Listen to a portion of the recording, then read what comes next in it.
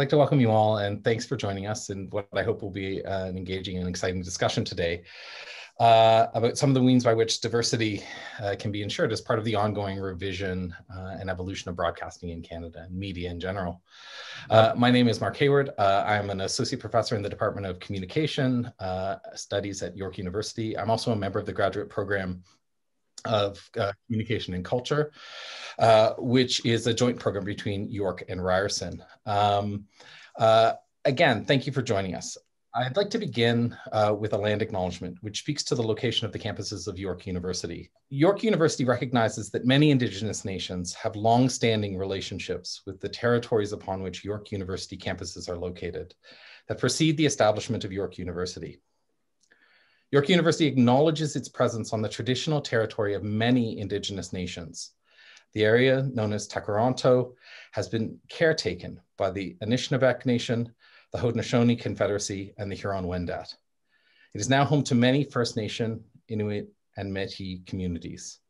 We acknowledge the current treaty holders, the Mississauga of the Credit First Nation, and this territory is subject of the Dish with One Spoon Wampum Belt Covenant, an agreement to peaceably share and care for the Great Lakes region.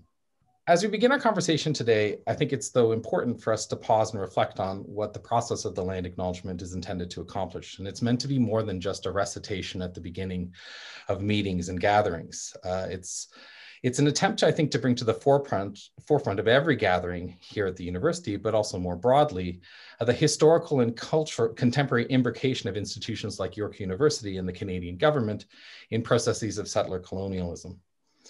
And it's a practice that I think is particularly important given what we are here today to discuss, which is about ensuring that media policy on the territory of the nation of Canada is one that is capable of embracing a wide number of voices, and in particularly those of Indigenous persons and Indigenous communities.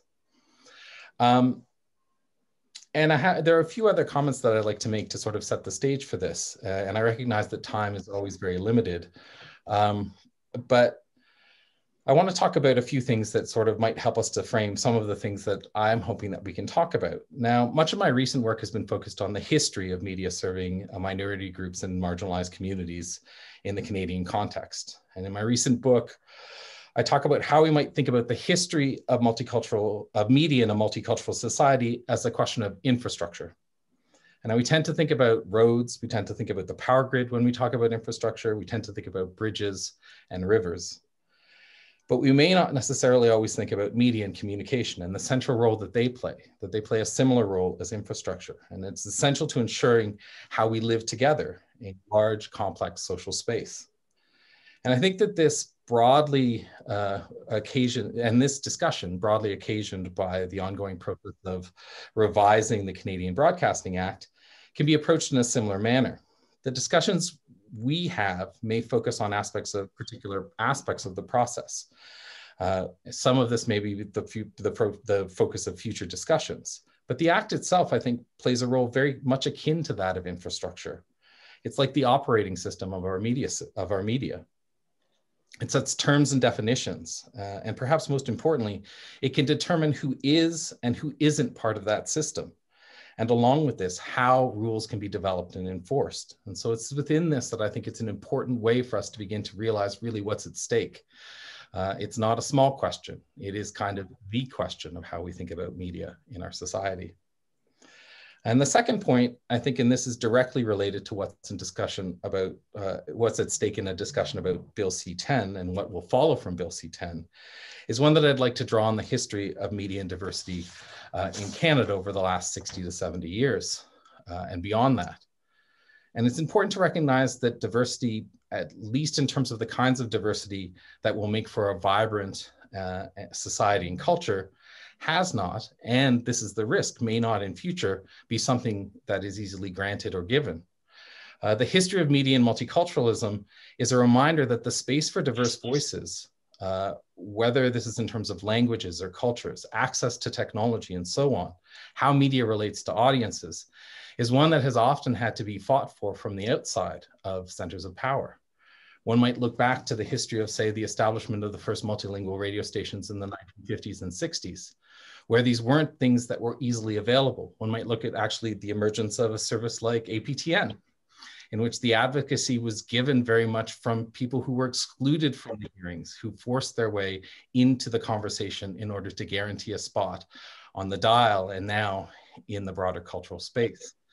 And so I think what's at stake here is not simply to say we can wait and assume that these things will come if we just are patient, but it's important always to ensure that this is at the center of conversations, because it's too easy to forget about how these may not be at the center of the mainstream concerns.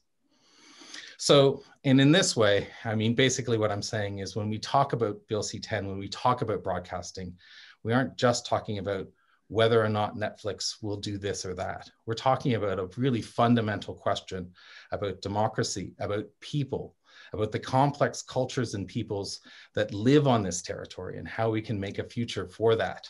So that's where I'm coming from in terms of why I pulled this together.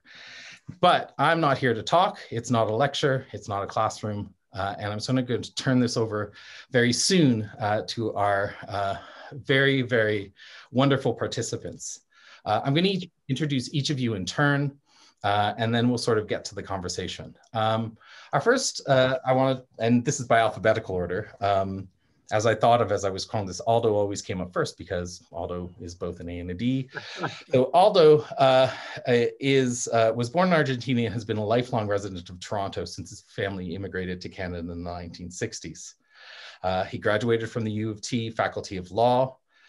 He served as a corporate commercial lawyer at a leading Canadian law firm, Blake, Cassels and Graydon. And in 1993, he joined the leading Canadian TV producer distributor Sullivan Entertainment. In 1998, he joined Tele-Latino Network, and as TLN president over the past 23 years, Aldo has led an expansion strategy that has launched new digital TV channels in Italian, Spanish, and English, improved content production, and established new domestic and international programming relationships at Tele-Latino.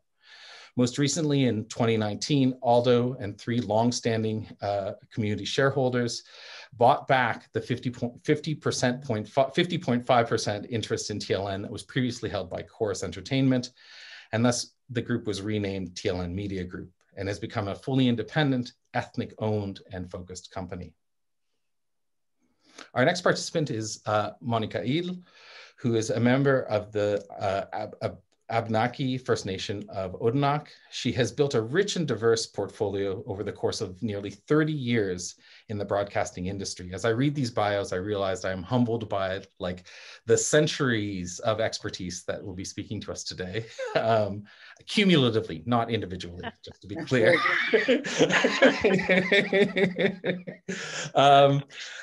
So after graduating with distinction from the Université du Québec à Montréal, she entered the industry by working at the Société Radio-Canada and then for the National Film Board. And during her time at the NFB, she was instrumental in the development of a new training program for Indigenous filmmakers.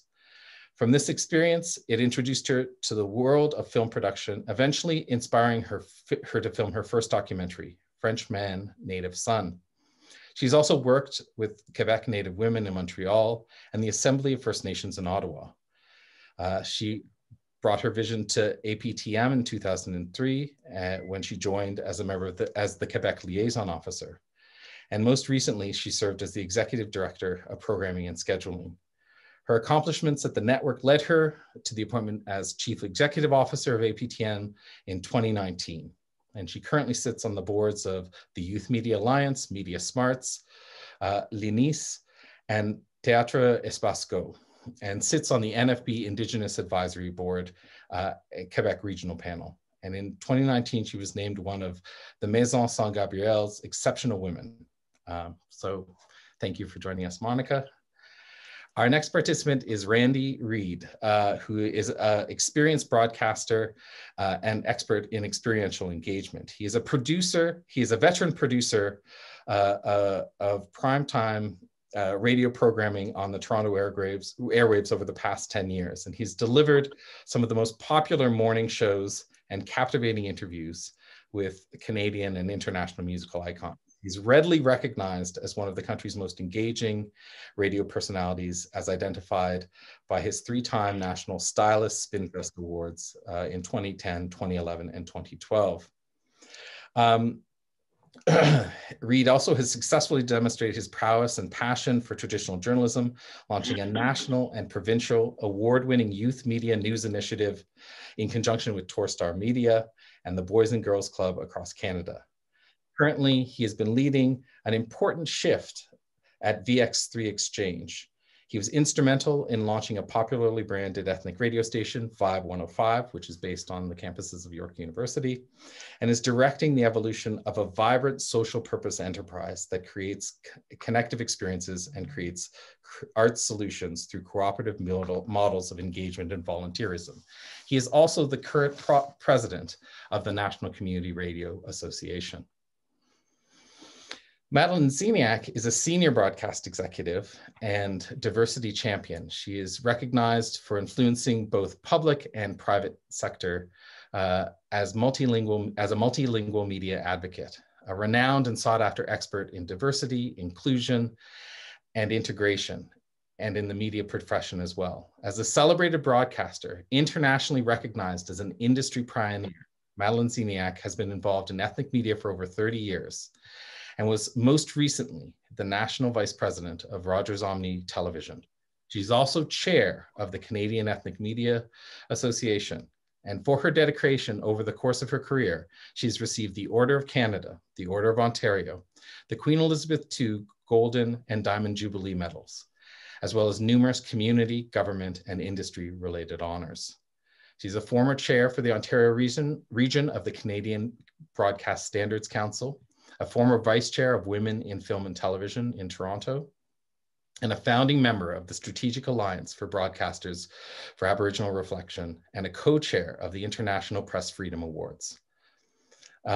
She was a former co-chair of the Task Force on Cultural Diversity on Television and chair of the jury of the Awards of Excellence and run by the Canadian Race Relations Foundation.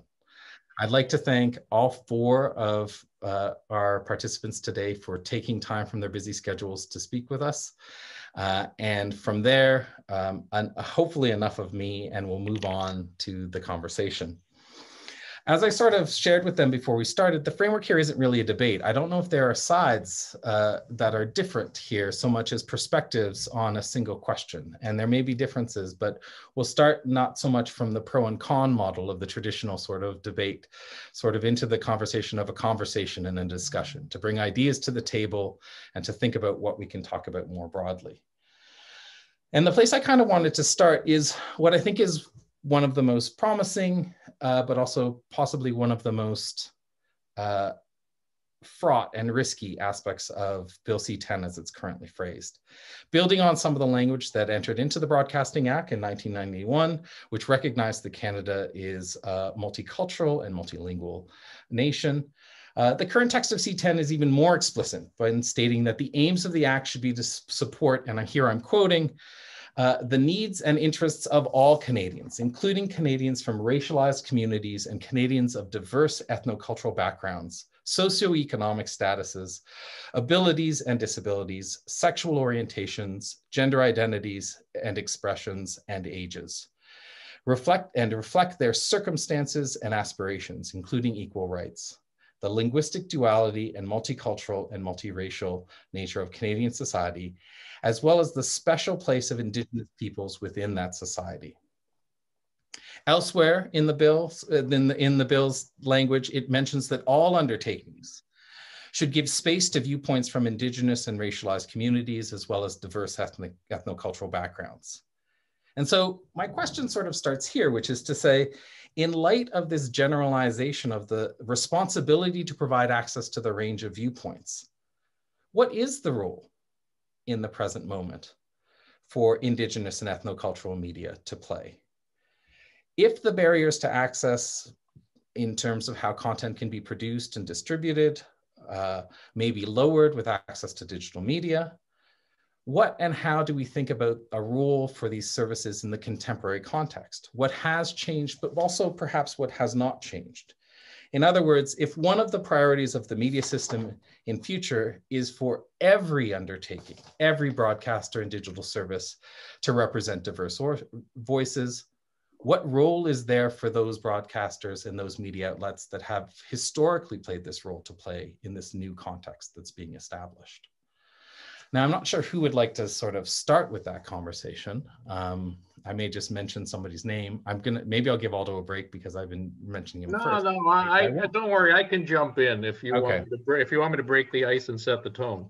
And thank you very much, because it's important that during this time of pandemic and a lot of other issues that are really important in society, that you provide the context for why this is important. This is not just industry players jockeying for position, at least as far as I think many of the people around this virtual table are concerned. I think you're right about social infrastructure. I think you're right that this is important. It comes at a difficult time, but it has been since 1991 that the Broadcasting Act has not been modernized. And now that we're saying it will be modernized, it's important that we do that properly. The context here is that the Yale report was silent on the Yale report, which is the independent study of the broadcasting and telecommunications regulations in Canada, also known as the Yale report after the chair, Janet Yale, was silent on ethnic diversity, was silent on linguistic diversity, was silent on multiculturalism. 235 pages, 97 recommendations, and there was no discussion of these issues. That's significant. A lot of people have let that pass, but that is the report upon which this legislation was tabled and founded. So it's important that in that context, we make sure that this is not a matter of lip service, that we make real progress and advancement on what the government itself and others during this time have identified as systemic inequities. And so I think it's important that that we fully include, not fully exclude, ethnic minority voices and stories, but also independent broadcasters generally. Both Monika's organization and ours are members of the Independent Broadcasters Group, a representative group of a dozen independent broadcasters, both ethnic and non-ethnic, Anglo and Franco, Indigenous and non-Indigenous. This group of broadcasters represents a community of minority broadcasters in Canada that have been squeezed since 1991 into a market share of 10%. So 90% of the market is controlled in broadcasting in Canada, which purports to have a diversity of voices. The magic word is diversity, which unfortunately has been warped in terms of its meaning and its application by the CRTC. We represent only 10% of the broadcast market in Canada. So we've already been squeezed into the margins. The fear is that Bill C-10 as written could potentially squeeze us right out of business. Okay, I could monopolize the next hour, but let me let the next person talk. I saw Monika nodding, so I think maybe ask if she wants to add something. Yeah, no, thank you very much, Aldo. And further to that, one of your question mark was, the role of our, if we could be considered ourselves a specialty, is that media, broadcasters in Canada should reflect all Canadians, all diversity. However, the difference with Indigenous media per se, or ethnic media, is that we're an expression of who we are. So that's the difference in the landscape, is how we bring these stories to life, the different perspectives we bring to the landscape. So hopefully now we are now listened to because we choose the stories we want to share. We control our image, we control our voices. So we decide what stories we want to bring up, from not only the sensational stories, but the stories of success as well. So hopefully we're listened to rather than talked about. So that's where there's a big difference between mainstream media that do cover diversity and stories, and let's say for APTN to cover those stories. So I think we complement one another, and I don't think one could exist without the other, because then you would not have a true picture of the Canadian society.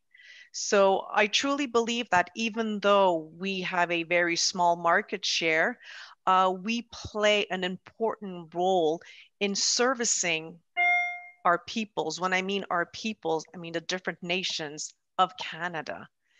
And I think that is, we're so often underestimated in everything that we bring to the landscape. And hopefully with Bill C-10, if I just could go concerning Indigenous people, we do see, and AP-10 truly supports now that there is a appreciation and a recognition of Indigenous owned media and Indigenous languages. And for us, it was very important to see that when they talk about broadcasting French and English, to also have Indigenous languages up there. That recognition show everything that the Indigenous peoples bring to this country. I mean, we've been here for times immemorial, way before everybody, and everything that we sacrifice and was taken away from us. At least now we have this recognition, and they know the important role that we bring to the landscape. If I could add also, I think it's so important. This is the 21st century. And many of us who've been, slogging away and trying to get recognition for the marginalized communities' expressions in Canada, both in Indigenous, multilingual, multicultural communities. And we're backed by organizations such as the Canadian Ethnocultural Council, where I know the president, Don Campione, is online. It's so important we've been frozen. And just the fact that there has not been an ethnic policy review for decades, the Canadian content ruling is also very outdated. And still, I mean, reminiscing of the 1950s and 1960s, not to be too harsh, we're looking at old stock Canadian expression. And I think there has to be systemic and regulatory intense reform in order to really, be able to harness the stories that are out there. And specifically, and we speak with Aldo about this all the time, every fifth person in Canada speaks another language other than English or French or Indigenous languages. And it is time not only to give kudos and applaud the fact that we're a diverse country, but really, speak and harness and get the action to those words. And I'm sadly, the Broadcast Act is a great opportunity to be inclusive. And sadly, the verbiage and the wording is not there strongly enough to really mine and develop and evolve the very enthusiastic independent producers who are here as a labor of love and also as a profession and craft, trying to capture the real stories in Canadian history, positive reflection of the communities, the success stories. And as mainstream media, traditional media continues to be marginalized, there's huge opportunities for vehicles of expression and really getting the au courant, the correct reflection of these communities' issues and their realities. And it's hard to penetrate a structure and a system that has been sadly somewhat hostile to these voices and this kind of expression that has to happen, especially now during these times. We've seen during COVID where multilingual communities were not given the support to express, were not given the information to express and to help support their audiences and communities. So it's time to shake up the infrastructure of the regulatory arena. Yeah, I think some interesting things have already been said, so I won't belabor a lot of the points that have been made. But when we do look at the Bill C-10 Act right now, as it states, I think Mark used the interesting analogy of an operating system. And I think when language is omitted from at the very beginning of the starting block, it's really difficult to onboard new concepts and ideas to positions that are outside of the mainstream. And I think when we're talking about ethnocultural and Indigenous communities, it's not just a matter of access from my standpoint, but more so assuring an equitable balance of content reflecting of the demographic landscape that makes up Canada right now. So I guess in specificity to Mark's point, I think broadcasters should be, and it's been said already, that there needs to be a holistic reform or restructuring of how operations are conducted across Canada and how we nurture talent from diverse communities to reflect, to produce content that's reflective of the markets that are really coast to coast across Canada right now. And I think it's also important. Madeline, then Aldo, sorry. Okay, it's also important, I think, you know, to take this situation seriously. Too often in the previous decades, it's sort of been a nice to have, but not necessary. This is essential really for democracy in Canada. This is important to be able to reflect the issues that communities have and to have honest conversations and to have the space to, you know, have that happen. So it's been a long time of struggles for many in different organizations. And it's when we take a look at everything from Black Lives Matters to BIPOC, the time really is now to open up the highways, you know, for this kind of Canadian storytelling and not just play, you know, tribute to it and not just speak about diversity and niceties. As Madeline said, 20% of Canadians, according to the last census, 7.5 million people more or less, say they regularly or most often speak a language other than our official languages at home. That is a significant proportion of the population. They need to be serviced in their language with stories that emanate from Canada, about themselves, from themselves, by those communities, for those communities, and for Canadians at large, because it's important, as Madeline said, that there's be some cross-cultural understanding. So first of all, it's a significant population. It's deserving of recognition. The Charter of Rights and Freedoms, sections 15 and 27, just to remind everybody, talk about equal protection and equal benefit under the law. And section 27 points to the preservation and enhancement of the multicultural heritage of Canadians, that all the rights thereunder are to be interpreted to preserve and enhance the multicultural heritage of Canadians. That is not happening. As Randy has pointed out, we've divorced linguistic diversity from diversity very conveniently, as if culture doesn't have anything to do with language, whereas language is the primary marker of different ethnocultural communities.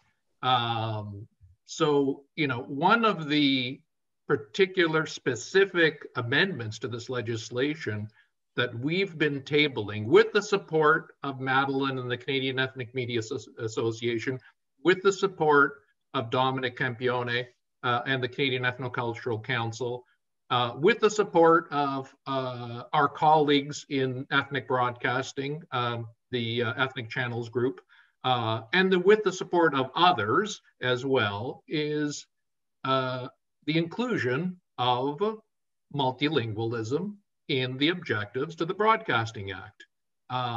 It's called for, it's necessary societally to service that 20% community.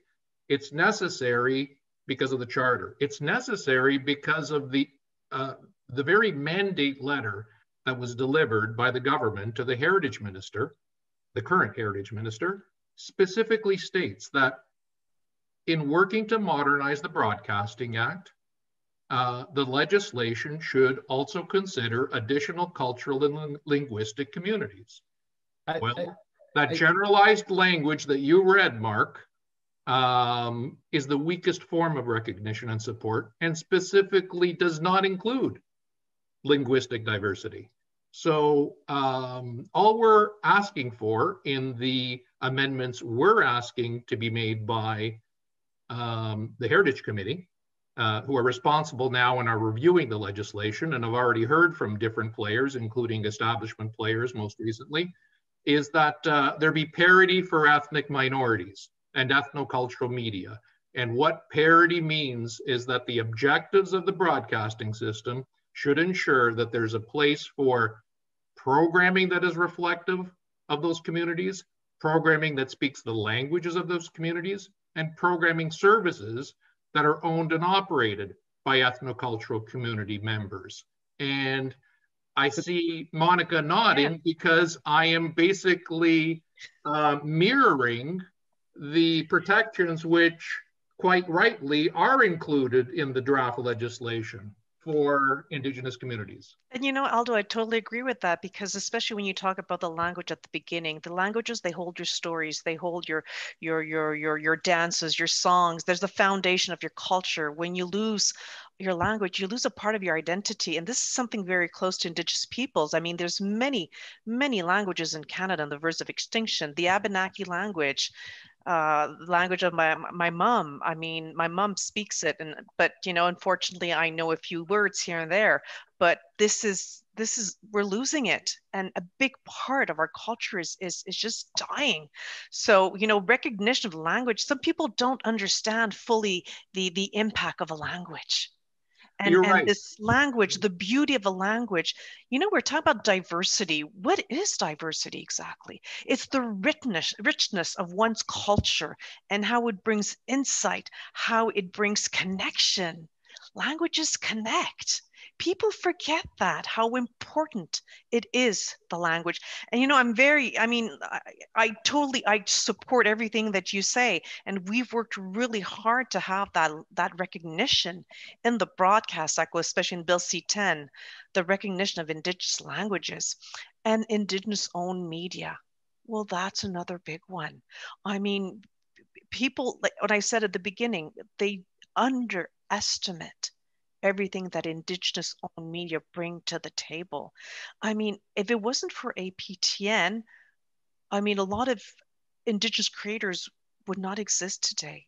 We were fundamental in creating, nurturing, and supporting a vibrant Indigenous production community.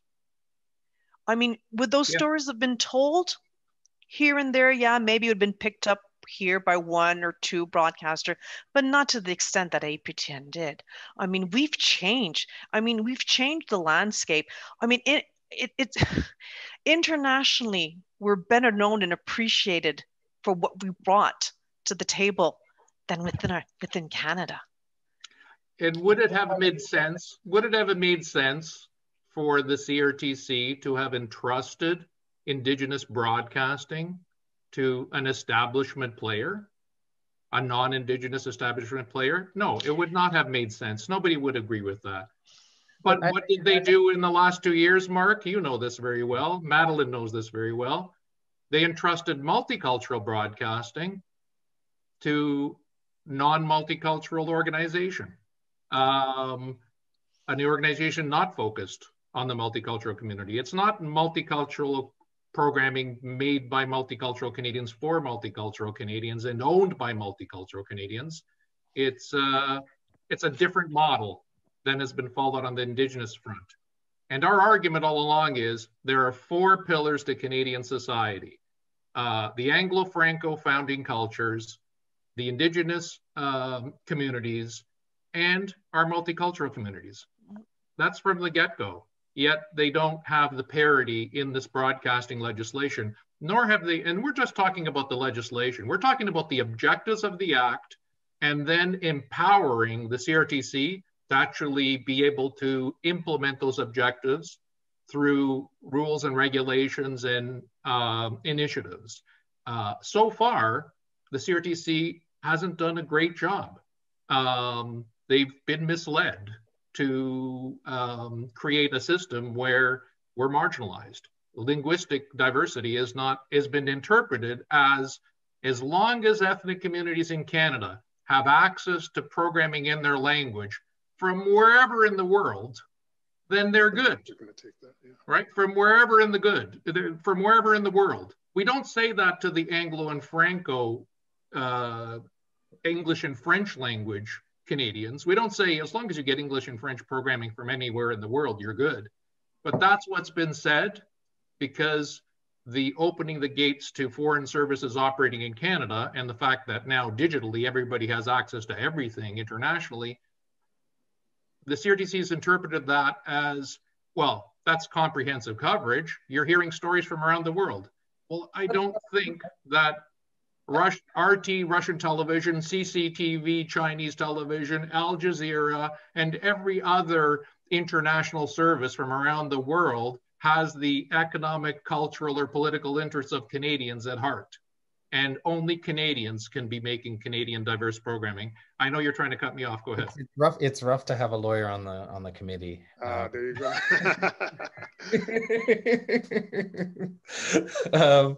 But I mean, part of what you're raising there, I think you're raising a whole series of issues that I think are really important, right? Whether we think about this not just in terms of national ownership, but in some ways community ownership or some connection back to community when we think about community, but also to think about this in terms of how we think about the local, the national in different ways. And particularly I kind of want to turn to Randy in this context where the geographic scale at which, say, the radio station operates is fundamentally different, but shares some of the common ties from when one is thinking at a national scale. But how do we sort of think about this in terms of the kind of diversity that we're sort of seeing embedded into this language where I hear what you're saying. Is it about being representative of a percentage of the population as an aggregate? Is it about recognizing that that's actually a bad measure? Because really we're talking about that connection on the ground, right? Which may not be lived as a percentage, that's lived as a community.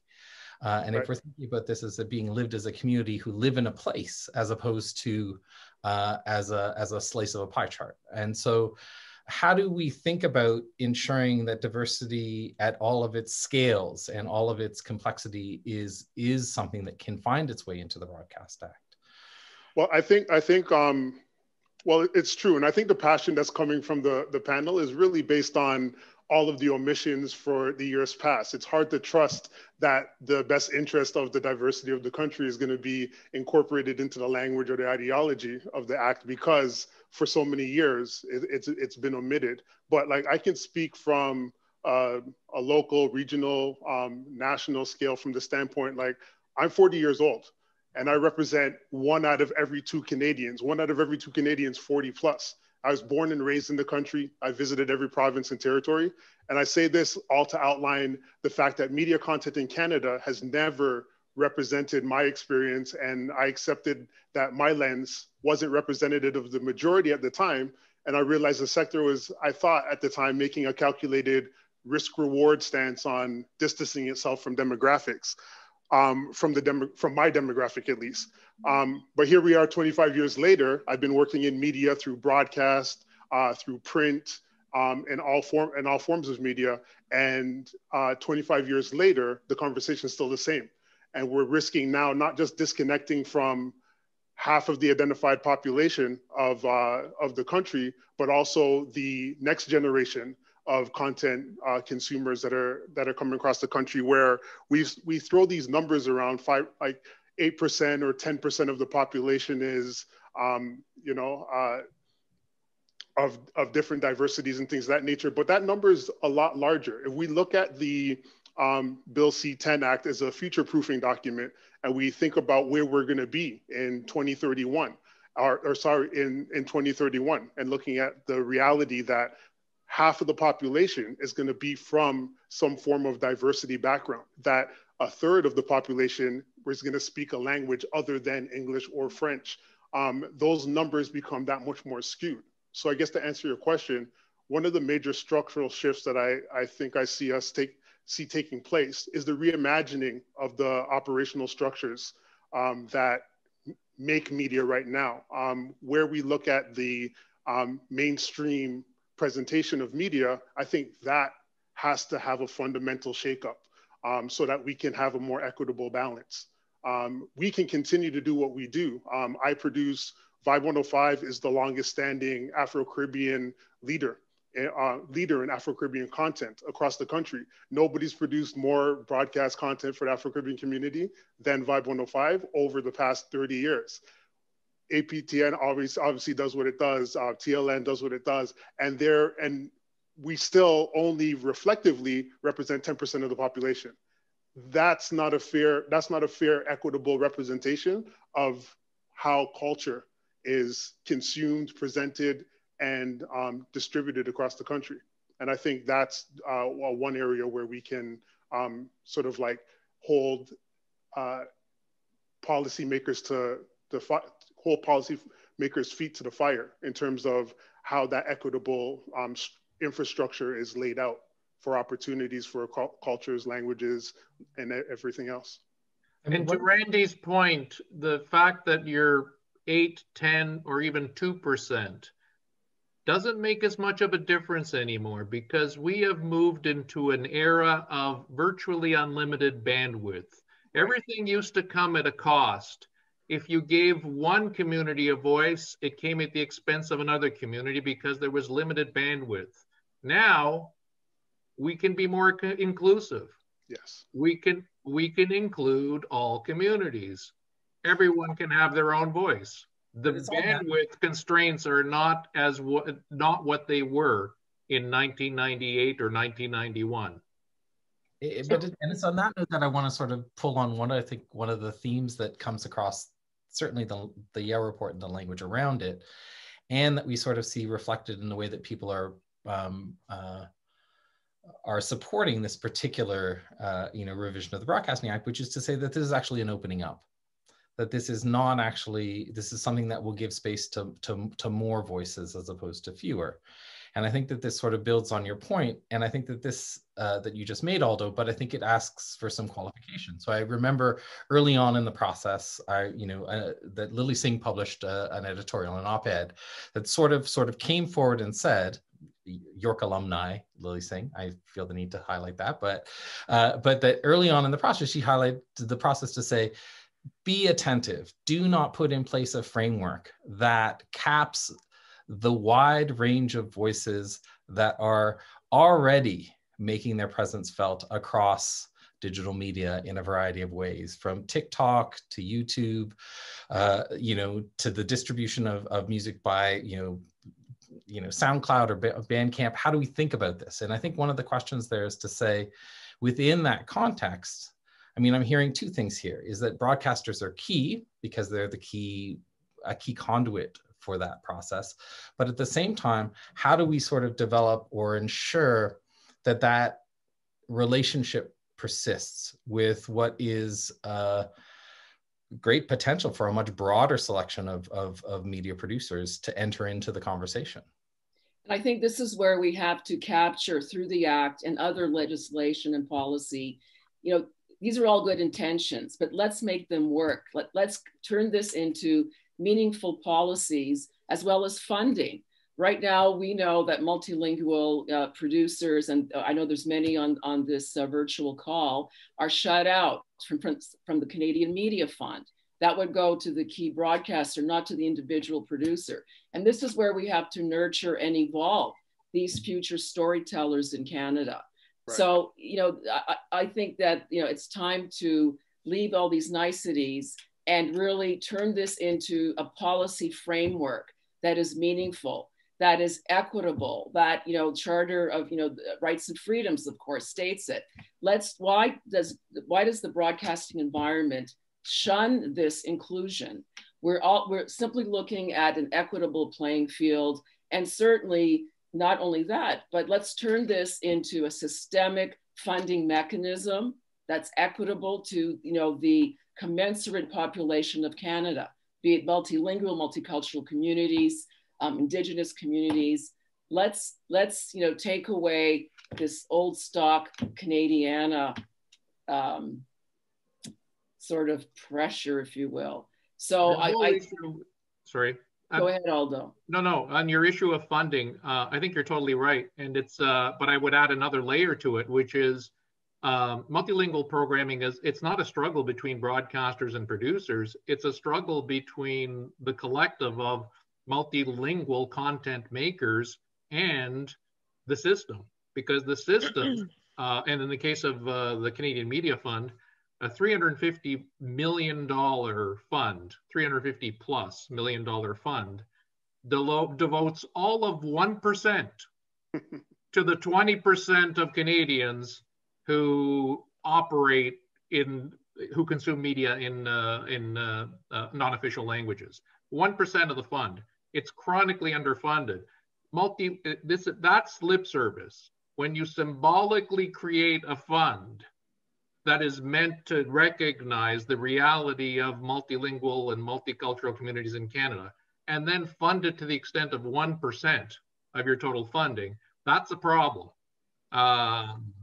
Anyway, I just wanted to add that to your point regarding the funding mechanisms, because you mentioned Lily Singh, Mark, and it's important to distinguish between what Madeline and I are talking about, which is paid content in the form of channels, whether linear scheduled channels or on-demand channels, paid content versus free user-generated content.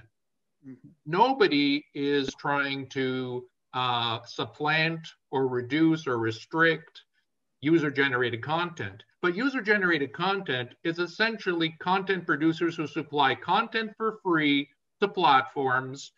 Lily Singh is a 1 in a million, and for every Lily Singh, there are 1 million people who are doing it as a hobby, and certainly at the very most as a side hustle, but they certainly can't live on creating user-generated content. So nobody is trying to prevent people from doing that.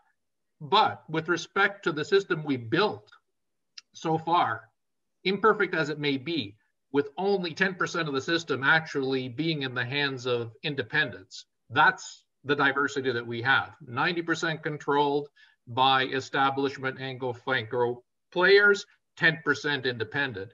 In the system we built, squeezing that 10% right out of existence is what this legislation as it stands would set up. And that's, I think, what we're resisting. I think that's how I reconcile your point about Lily Singh versus the changes that we're advocating, including changes to funding, because nobody funds the user-generated content. But producers who want to live producing content, telling stories about their communities, are shut out. They're shut out because of a disproportionately inequitable share of the funding pie. Yeah, I think the bottom line is that we really do need reforms that really do support innovation and really do support multilingual and language-based producers, and that is not in existence.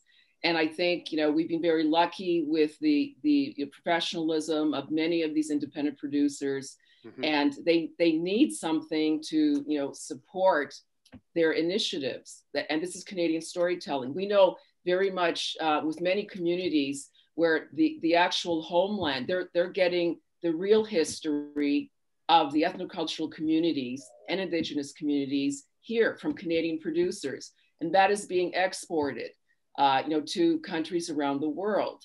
And my community, the Belarusian community, for example, which is one of the last dictatorships in the world, actually got history that was corrected by authors, journalists, and producers here in Canada, that was exported to a country that is one of the last countries that has a dictatorship, as we've heard Belarus in the news lately, with the arrests of journalists, most lately female journalists. So these are actual jewels here in Canada that not only is reflective of Canadian realities, but also contributing to countries around the world with their own histories from the professionals who are residing and are the storytellers in Canada. I think a practical solution from that standpoint, when you talk about the Lily Singh factor, like I come from a world of independent and community-led media, and the success behind that is always through collaboration. So if you wanted to fix that funding mix or funding model, I think the TLNs, the APTNs of the world, the VX3s and NCRAs of the world provide hubs to support the development of those independent voices. So if you wanted to specifically look at that funding mix where Aldo identifies that 1% that's only going to language, if some of that money went towards supporting those platforms, that would inform the professionalization of those independent broadcasters, those user-generated content producers, where, if we're being honest, are some of the only spaces where you can get a lot of culture and language, dialect, and all of the things that come along with diversity. It has to start from there. If the mainstream interests don't support the development of those voices who have the capacity and maybe not yet the access or the ability to connect through higher level production systems, then the next best platform would be through already identified cultural spaces like the NCRA's, TLNs, APTNs of the world, et cetera, and funding money through them to make the next releasing a little bit more of a norm than something than a one-off.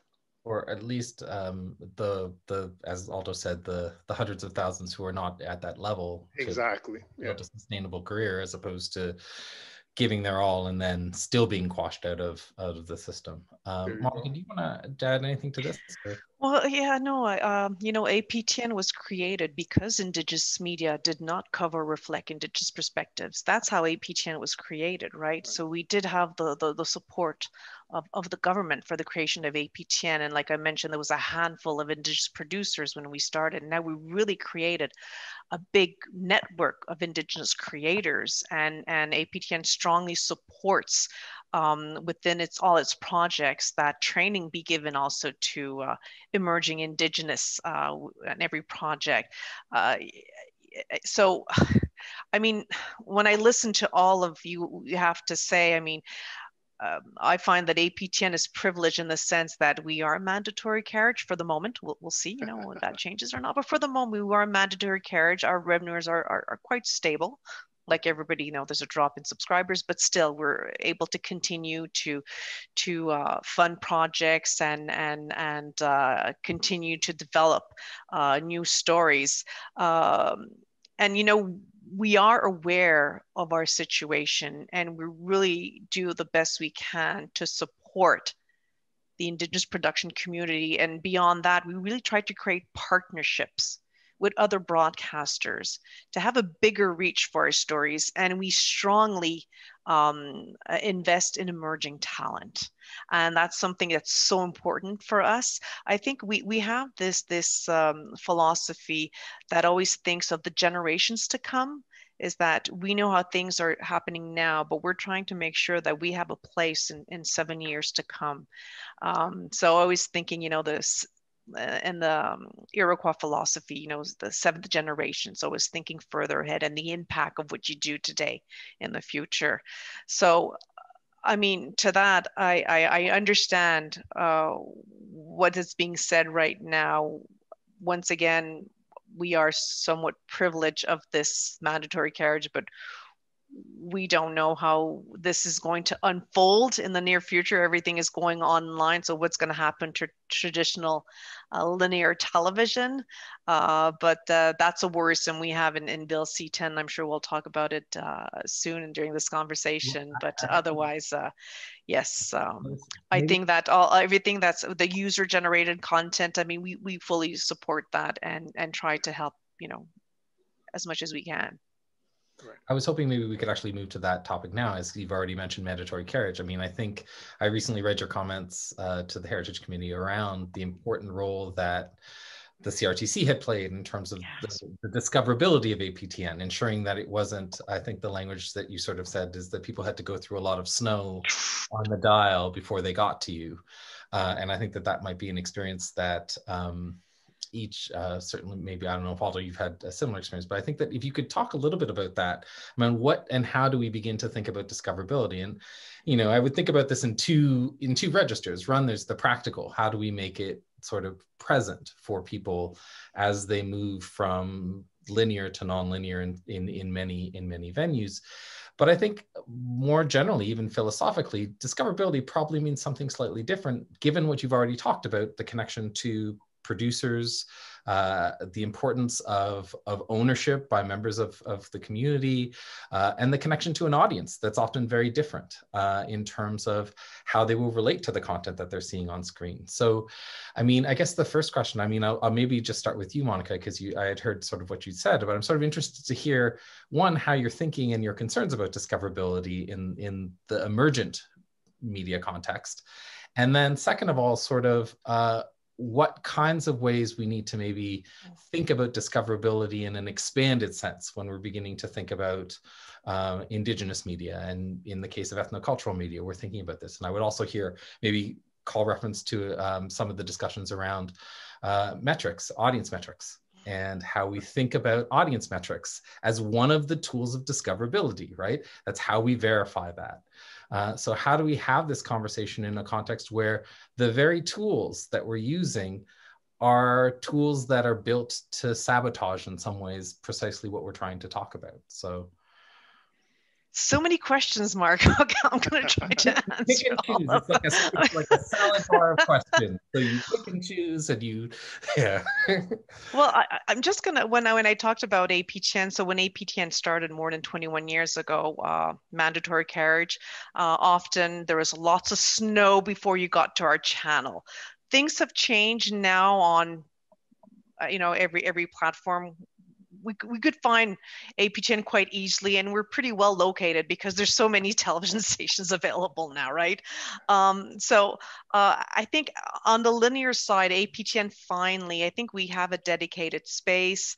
I'm not saying that everybody knows us, but more and more people I talk to are aware of the existence of APTN, and they know, oh yes, it's a television station with Indigenous content, and some people will just say, well, I don't watch it because, I'm not Indigenous, has nothing to do with me. There's always that barrier. But nevertheless, I think we got to a point that we are recognizable.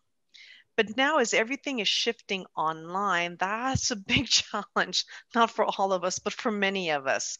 So as viewership is migrating, it becomes a problem once again of discoverability and accessibility. So we're starting back to, how do you say this in English? La case de départ, at the beginning of the board game, right? So, okay, how do we get that space now? So right now there's over like 55 OTT available in Canada. That's just going to increase substantially in the years to come.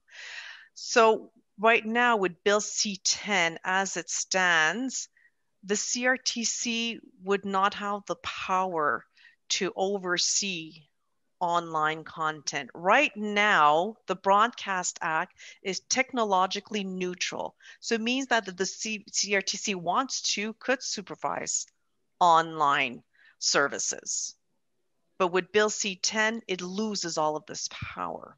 Yeah. So what happened to the smaller broadcasters that we are migrating like everybody? We're going towards line because we're following the shift. We're following the trends.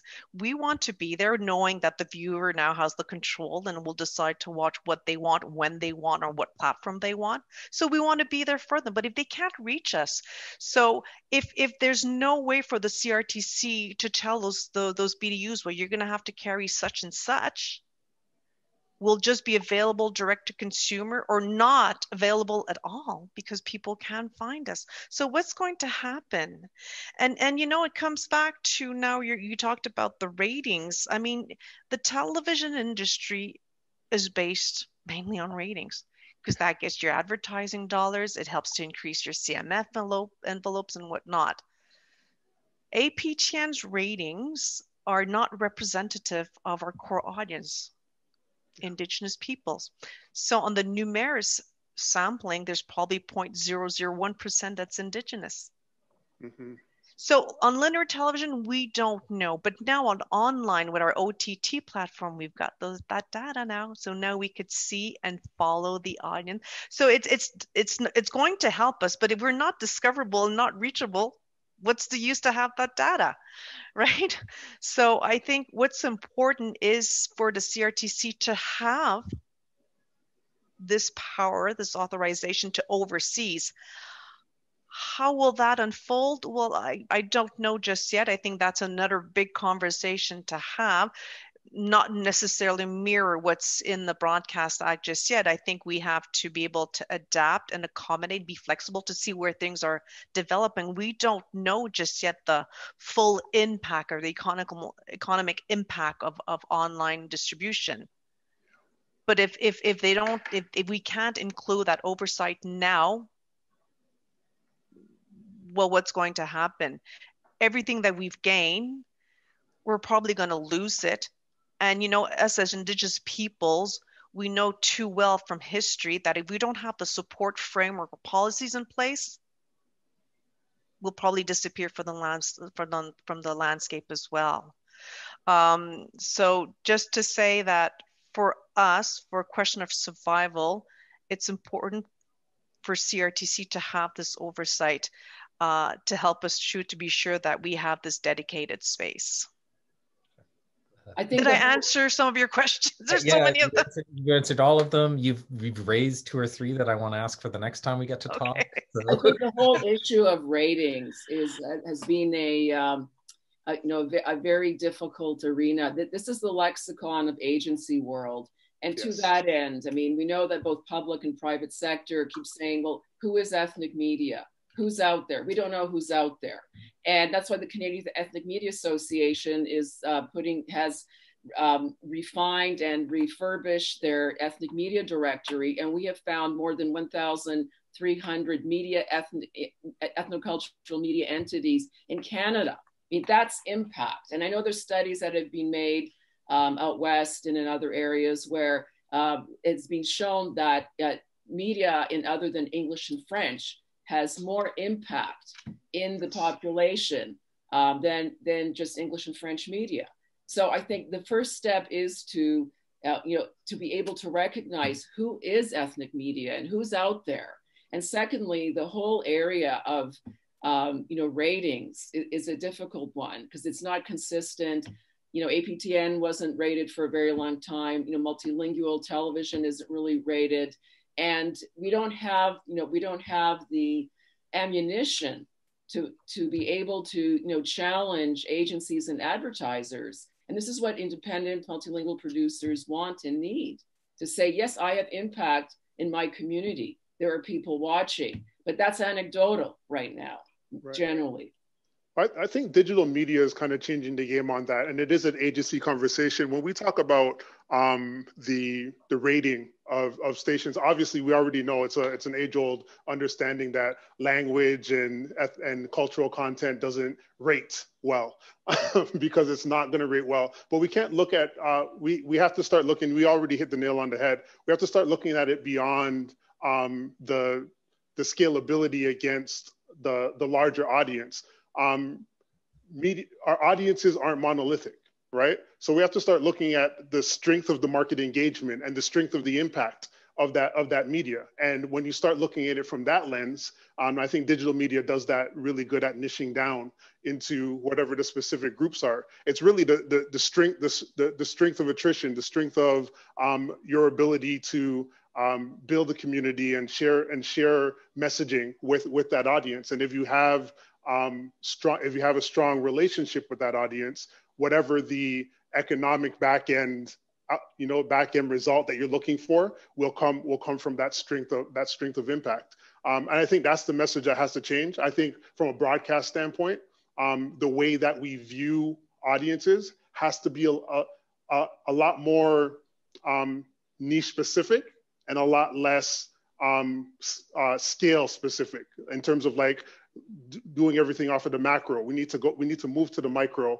and it might be a little bit more difficult in terms of restructuring and rejigging the way that agencies work and the way that they communicate.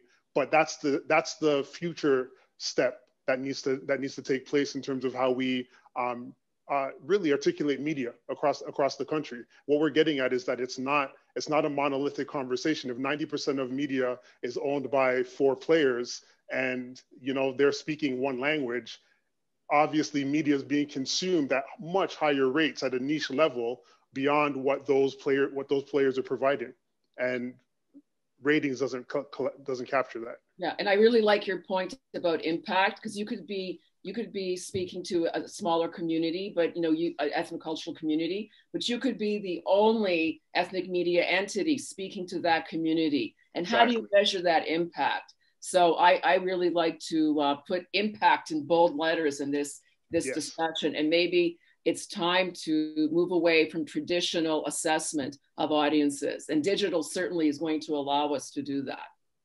Just for that word impact, you're so right. Like we just greenlit a production, and it's going to be done in indigenous languages that about 100 people speak only. And like people like, why are you doing that? Because that 100 people, it's damn important to us.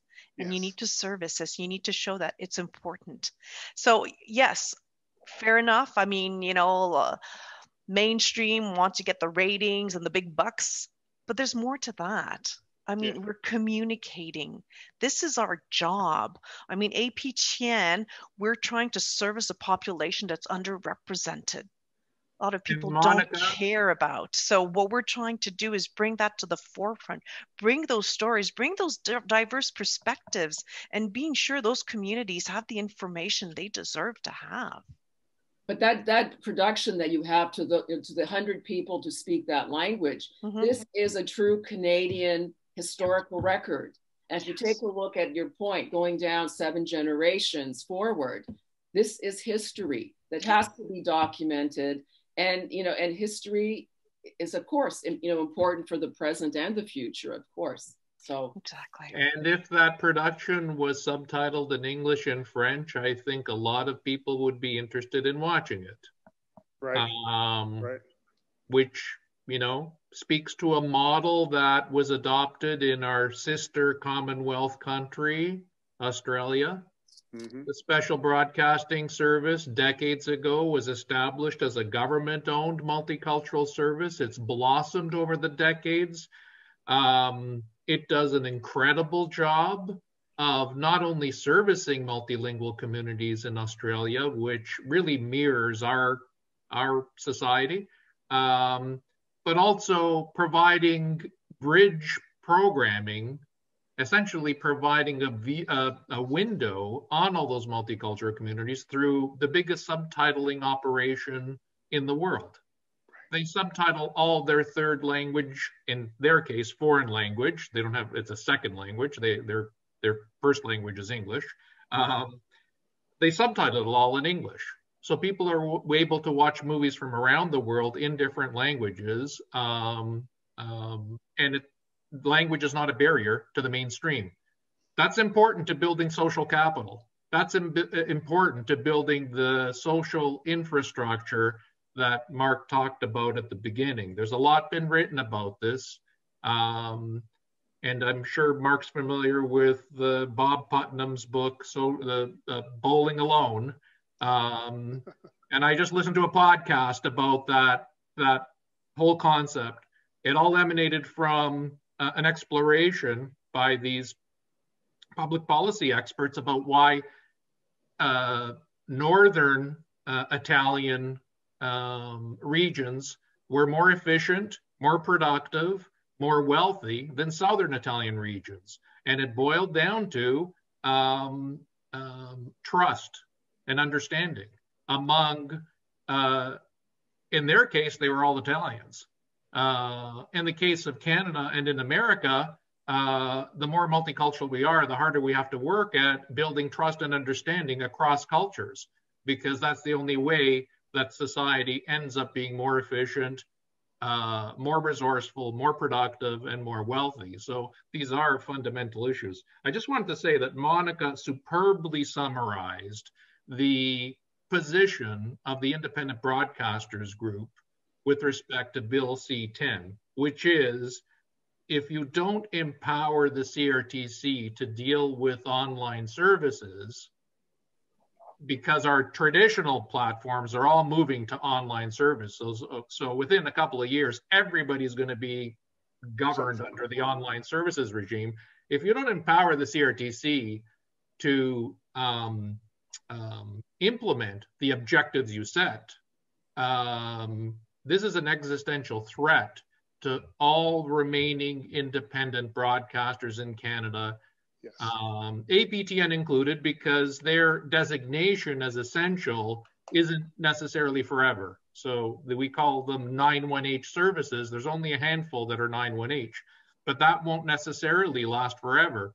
And if they become like every other independent broadcaster, well, in 2015, the CRTC in its wisdom decided to remove all entitlement. No individual channel in Canada other than a 91H is entitled to be discovered, is entitled to be carried on the shelf of our traditional broadcasters.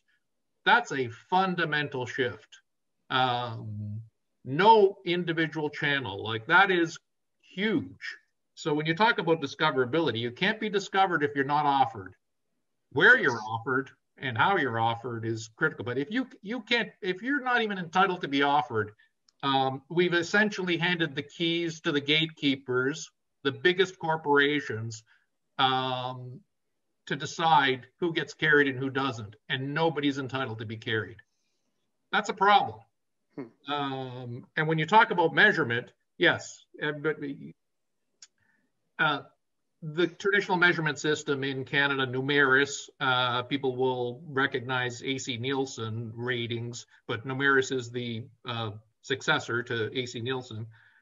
They don't recruit their sample in Canada based on ethnicity or language. They have said so. So when they estimate audiences based on this small sample that's not representative, they have a huge margin of error. There is a way to measure audiences, though, and that is set-top box data. That is set-top box data. And there again, the CRTC has failed to implement the promises of 2015, which is that independents who have trouble accessing set-top box data, because set-top box data are the digital boxes that all of the traditional carriers now deliver their services on. They are just like the internet. You can count every single box and who's tuned in for how long.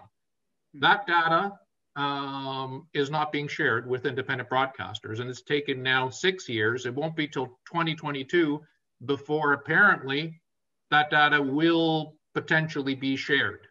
In the meantime, that data is being used by those who have it, which is the 5 or 6 large organizations that not only have mobile services and deliver your internet service and also have media channels and also are the platforms that carry those media channels. That's being used by them, but not being shared with independents. So it's a real problem because I think independents have been so squeezed into the corner of the system that they're now considered irrelevant to the success of the system.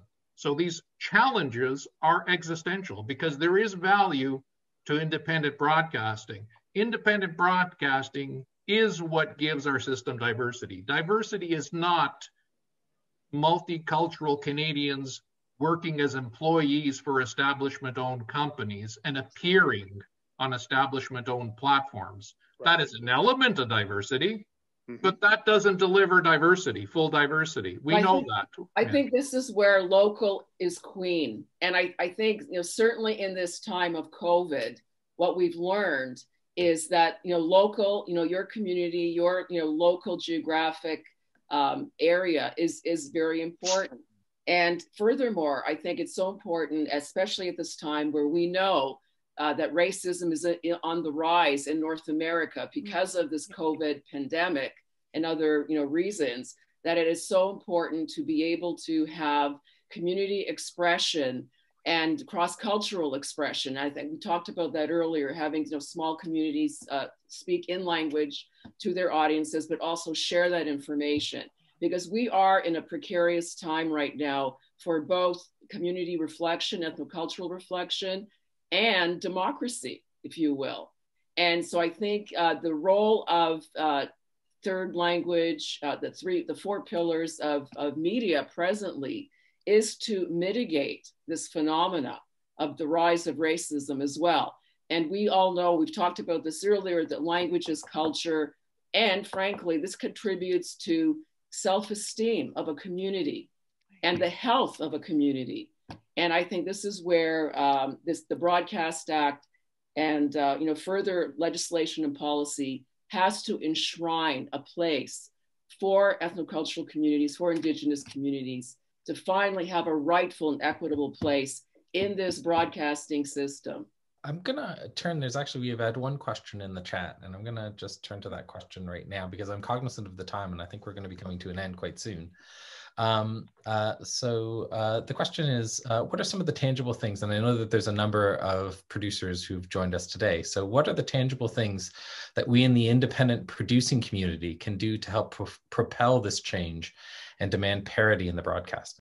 Communicate to, the Heritage Committee, to some of us are doing that already, to members of Parliament. I think that's probably the key thing. Monika, did you want to add anything or no? No, that's what needs to be done. I mean, you have to go straight to those people and write letters and, ask for meetings if possible to get that message out there. I mean, strength comes with numbers, right? So the more you are pleading and asking for the same thing, well, at least, you'll have more of an ear. So it's to show that, it's not just us asking for it, it's bigger, right? There's a whole population that's demanding this.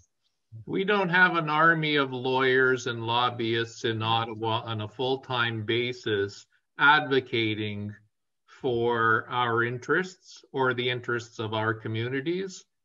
And we're working against an army of lawyers and lobbyists funded by establishment interests, pursuing their interests. And as an investor, because I own shares in my RSP in each one of these companies that we're mentioning as controlling 90% of our broadcast system, well, as an investor, I'm happy, but because they're doing well.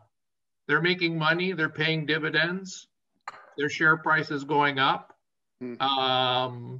But as an industry participant and as a Canadian, I think we have to pay attention to the introduction that you gave us, Mark, because you are the guru of multicultural Canadian media.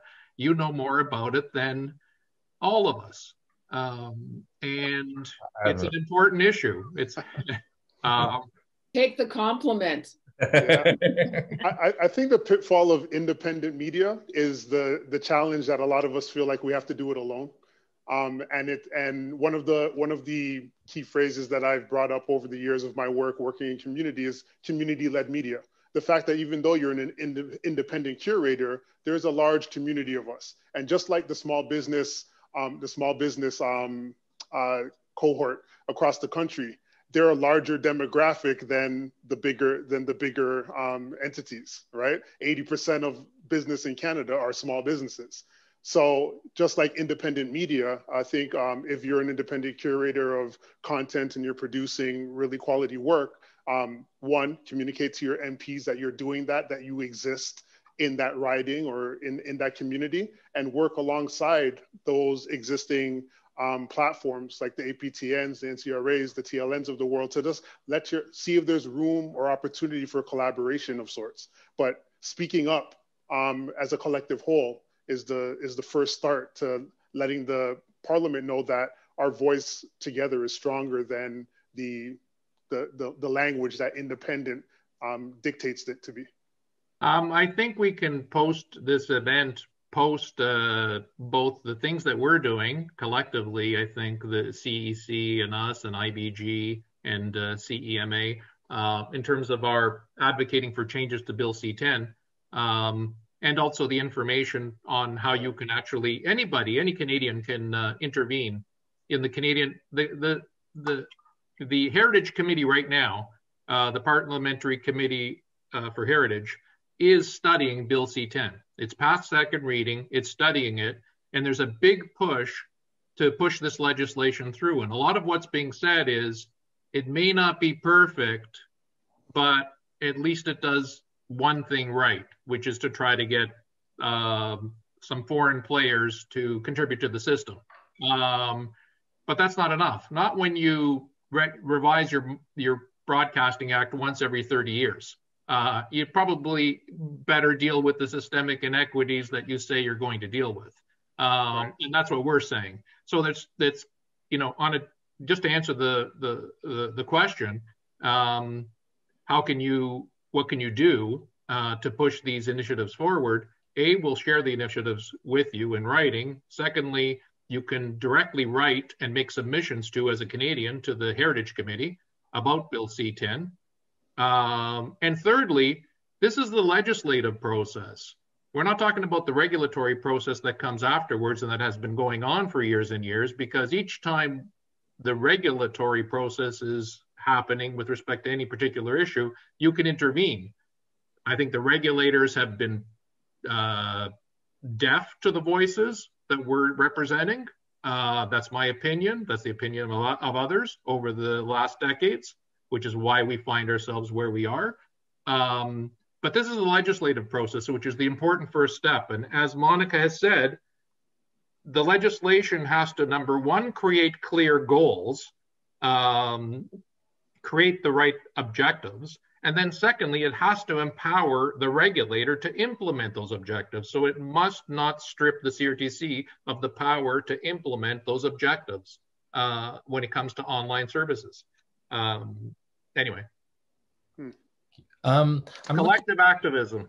Yeah, I mean, I think I'm looking at the time, and I'm cognizant of needing to wrap up. I mean, I think I'm gonna give the participants the last word, but I think there's a couple things that come to mind over the course of our discussion today. First of all, I think it's clear that the stakes are bigger, perhaps, than we may initially think. And I think that here we were seeing the way that what's being put in place now will be there for a long time, will have impacts and ramifications for decades to come, is about more than just how we regulate a handful of foreign players to come into the Canadian market, but really about how we think about democracy, society, community, and how we engage with these concepts. And I think that what's at stake here isn't just whether or not one is in favor or not of community. I think that that's sort of a really sort of simple and underplays what's really at stake here, but really the extent to which we're willing to allow a broadcast and media system really to support different kinds of dislocation and the failure of communication, right? In which we don't necessarily hear our voices in the media that we consume, but really are put into positions where we're disempowered as opposed to empowered. And I think that this comes back to where we just were talking about, but the importance that this is the legislative phase, but that this is a democratic process and needs to remain to be understood as one. And that we should all sort of engage with it directly. But I'm going to give the last word to each of you if you want to add anything in our final 5 minutes. I recognize that there are a handful of questions in the chat, and I apologize that we may not be able to get to them. There's a question about the future being streaming, and so mandatory carriage becoming an obsolete concept as we move and migrate into the digital context. And then a handful of questions here about really what the balance can be between grassroots media and larger mainstream and media providers.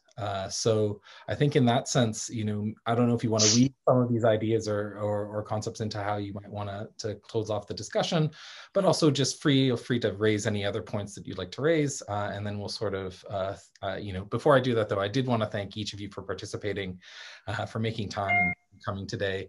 And I also want to thank all of our audience members who've sat in and some of whom have contributed questions. So on that note, I'm actually going to do it in reverse order this time, rather than starting with Aldo. Yay!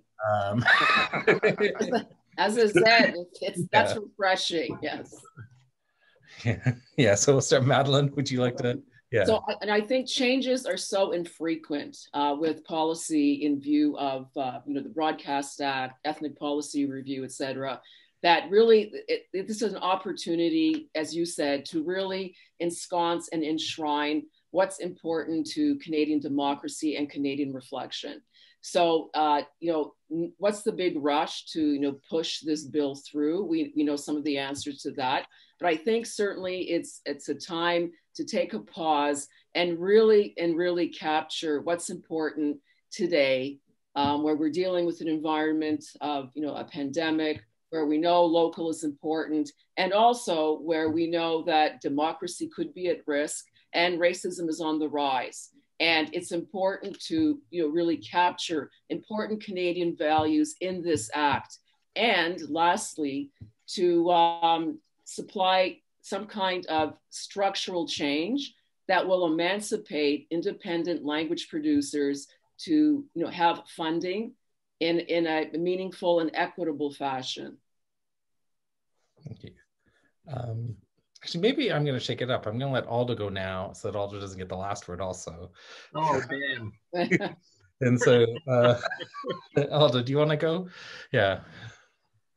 Yeah, I think now's the time to address systemic inequities. The changes we're proposing are not crazy by any means.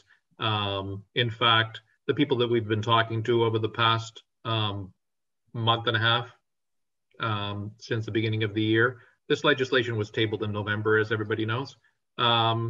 Everybody is receptive to these ideas.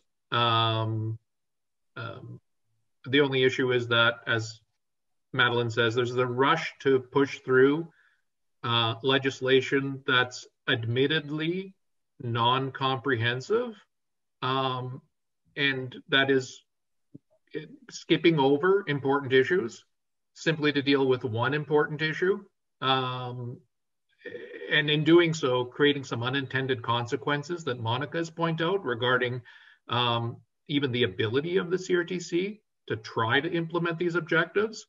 There's a whole other seminar we can have, a whole other conference on whether the CRTC is effective, whether it needs to be reformed, whether in fact it is currently stacked with too many establishment industry friendly players, whether it itself is the victim rather than the perpetrator of the systemic inequities we're talking about, because there is this concept known as regulatory capture, where they are so enveloped with the narratives that are being peddled by the dominant players that they think they're doing the right thing and that they think they're acting in the public interest, but they're not, because our voices are not being heard, and so there is no contrary story.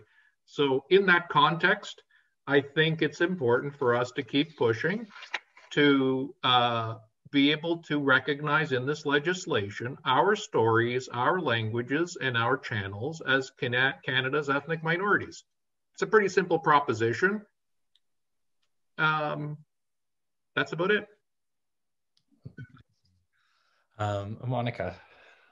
Well, I'm just going to go because, I totally support what Madeline and Aldo just said, but I'm just going to go to a question that was in the chat, and they talked about grassroots media initiatives and their overall impact on, the mainstream or bigger players. And, it comes from the grassroots. Everything comes from grassroots, and you need to support. And, the role that those grassroots media plays in those different communities is essential.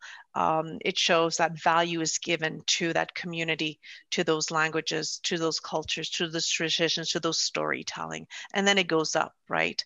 I'm very proud that APTN, we work with a lot of grassroots independent producers, and we gave a lot of chances, first chances to a lot of Indigenous producers and storytellers that never would have had the opportunity. And, we're a risk taker. And I think all of us here at the table, we are risk takers. And I think that we are successful in what we do. And I think our communities realize that, and we have the support from those communities. And and we need to continue to be able to take those risks, because others will not.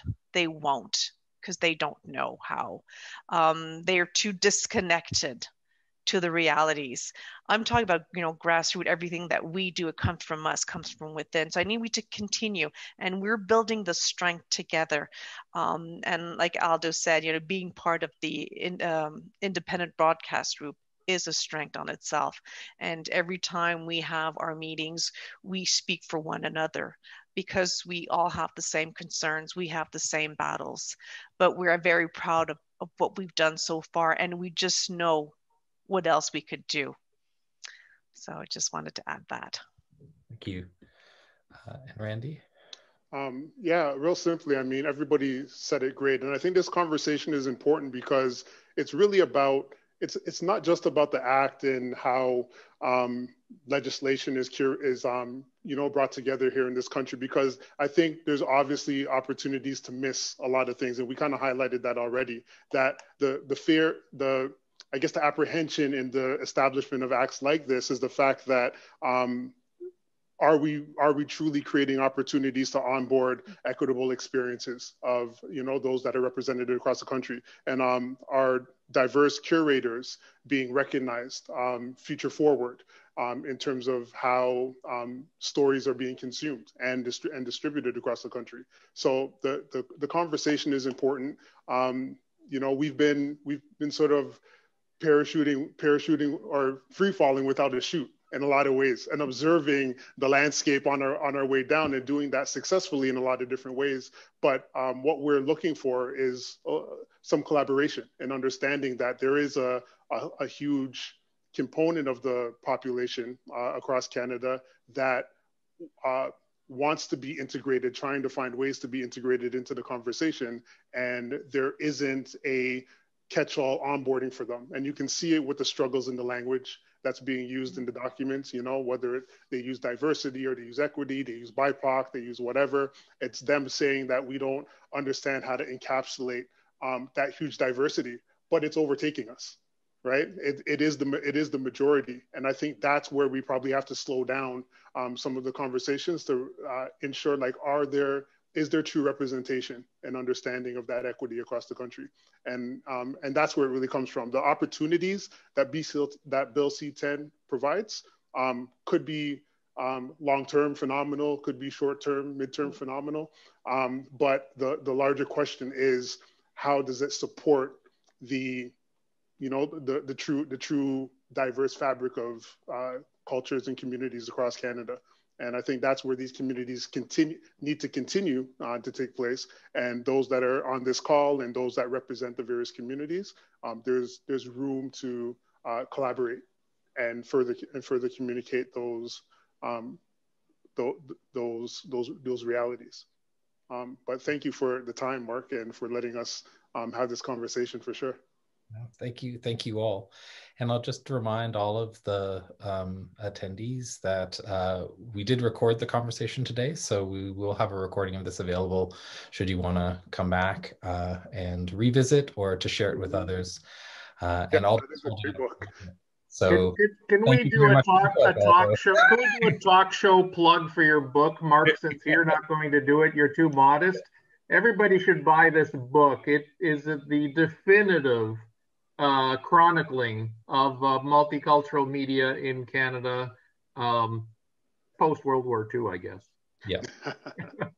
But thank you, Aldo, and thanks to everyone. I hope everyone has a great rest of the day, and I hope that this conversation continues either with the people here or with amongst yourselves and with others, because as it always says, the future could be bright, but you got to fight for it.